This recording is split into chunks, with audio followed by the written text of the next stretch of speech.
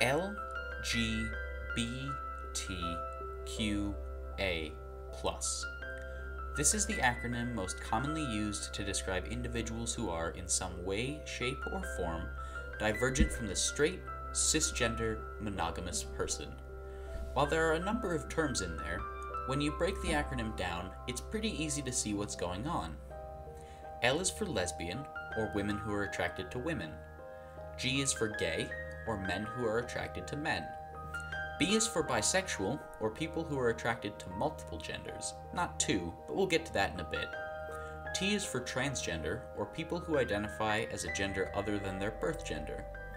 A is for asexual, or individuals who don't experience any kind of sexual attraction, or experience limited sexual attraction. The plus represents anything not under the previously mentioned banners, and that's that. Wait a second, I missed one. I missed Q. Q means queer, and it's at the heart of this video. Queer is a label with a long history, and a very contentious one, but in recent years it's become more common, and today, many individuals use it as their primary means of identification.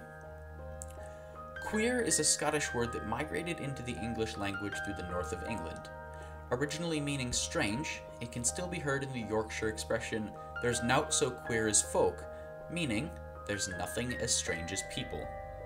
It came to Scotland from the Low German word queer, or off-center, which itself evolved from quer, perverse or odd, from the Old High German twer, oblique, finally originating in the Proto-Indo-European root Turk, to twist.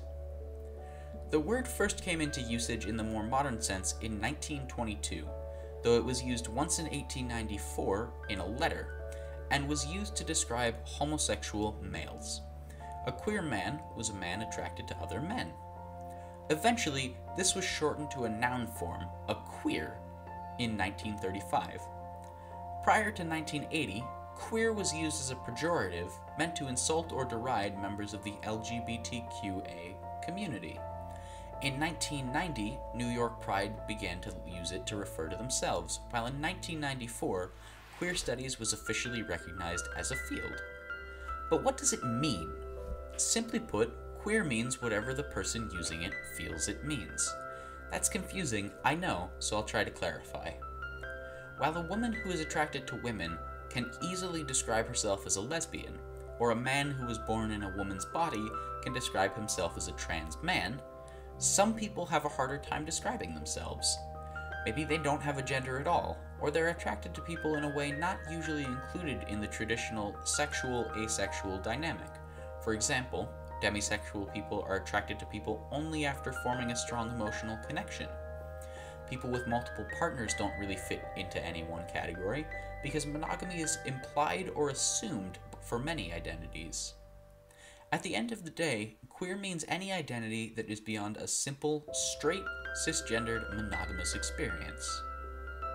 For some people, queer is a label free from the commercialization that has been associated with the rest of the LGBTQA+ movement. While the LGBTA+ rainbows have appeared everywhere from water bottles to bumper stickers and license plates, the queer label remains relatively untouched. For members of social movements opposed to this capitalist take on gay civil rights, the queer identity is a perfect term. This isn't to say that anyone who is not straight, cisgendered, and monogamous is queer. Quite the opposite, in fact. Many people are proud of their identities, and while they may fit into the queer banner, they themselves are not queer. It's also important to remember that, for many older members of the LGBTQA+ community, queer is a word fraught with unpleasant memories, and to them, it is an insult. To an outside observer, this might seem needlessly complex. There is, after all, a plus, and as I'm sure you noticed earlier, an asterisk on transgender, which refers to agender, non-binary, and you guessed it, genderqueer folks.